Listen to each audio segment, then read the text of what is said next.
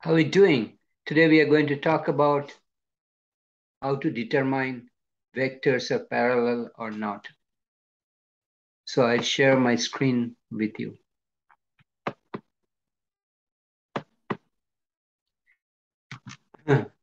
Determine whether the vectors v and w are parallel. V is given as 2I plus 3j and w is 2/3 of I plus j. So v dot w dot product.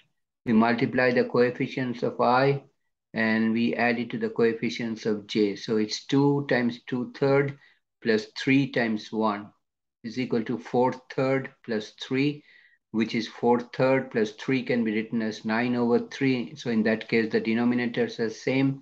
So 4 plus 9 is 13/3. Now the magnitude of the vector v is square root of 2 square plus 3 square, which is square root of 4 plus 9, which is square root of 13.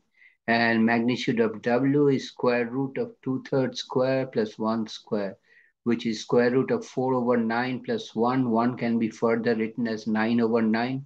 So it is 4/9 plus 9/9, which is 13/9.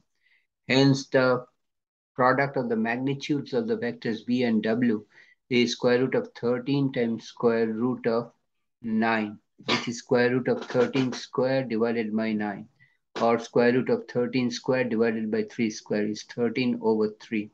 Hence, if theta is the angle between the two vectors, then cosine of theta is v dot w, dot product of v and w, divided by magnitude of v and magnitude multiplied by magnitude of w. So it is 13/3 divided by 13/3, which is 1. Hence, theta is cosine inverse or arc cosine 1. Thus, theta is 0 degree. Hence, the two vectors are parallel.